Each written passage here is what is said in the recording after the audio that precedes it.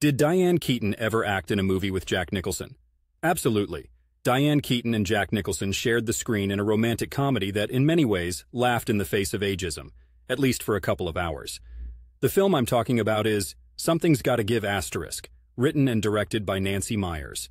There's something about Meyers' films where you just get spectacular homes and a crisp white aesthetic that makes you want to remodel your entire living space. But I digress. In the film, Keaton plays a successful playwright named Erica Berry, and Nicholson is Harry Sanborn, a forever bachelor who happens to date younger women, like from the demographic that still gets carded at bars. Here's the kicker. He has a heart attack while at her beach house, and that's where their stories collide. The dynamics between the two are electric. They're like a pair of old-school, high-voltage cables sparking off one another. It's Nicholson and Keaton, come on, it was practically guaranteed to be screen magic. Their chemistry is that of fine wine, perhaps buried in a cellar and aged just right. It's that mature, nuanced flavor profile. Not that I'm a wine connoisseur, but I know what I like. And Portland, teeming with its vineyards and breweries, no doubt understands the value of maturing gracefully, something both of these actors do splendidly.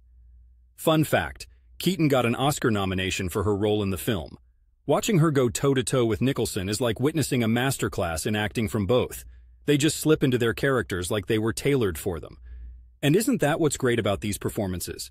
They really allow talent to shine regardless of age. Check the film out if you haven't. It's not just a showcase of acting prowess, but also a reminder that love doesn't check your ID at the door. Sometimes it just saunters in and makes itself at home.